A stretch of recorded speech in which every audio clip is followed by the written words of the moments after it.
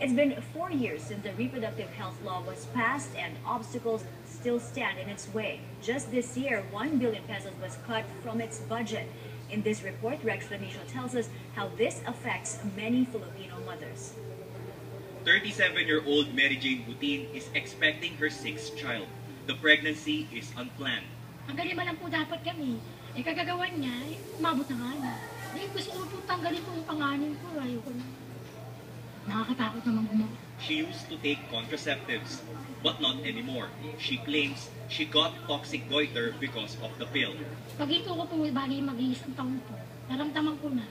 Nagkaroon po ako ng UTI sa condo. Hindi ko po alam kung yung nagamit namin condom yung madumi. Kasi nagkarental method ako. Na naman po yung hindi pwede, gusto niya. Hindi naman po pwede, hindi naman niya gusto. Mary is unemployed and her husband earns minimum wage.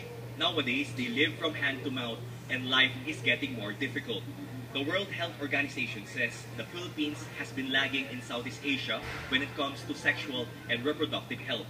With a population of 104 million, 28% or 1 in 4 pregnancies in the Philippines is unwanted. In Cambodia, it's at 12%. Also, 2 out of 3 Filipinas do not use birth control. 1 in 4 women get pregnant in the space of a year. They prefer traditional methods. And worse, among the people who have their first sexual encounter, 78% of them are not protected. The United Nations Population Fund says the situation is more serious in the slums and the countryside. There's still a large unmet need for family planning among women, particularly the poorest of the poor, who are having, on average, up to 3 children more than they would want.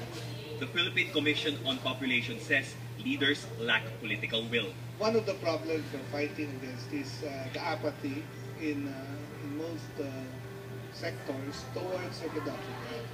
And this is coming from the fact that for the first decade of the century, national government was not that supportive of the reproductive health. There's already clamor to fully implement the Reproductive Health Law. But then, at the start of 2016, lawmakers removed the 1 billion peso budget for contraceptives. Moreover, health workers must be monitored, as well as the distribution of services down the line. They make sure the right message is out. They make sure that the health workers know the messages, and they make sure that it's available. Mary Jane says she learned her lesson the hard way.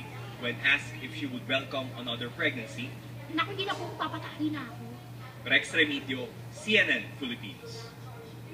Brazilian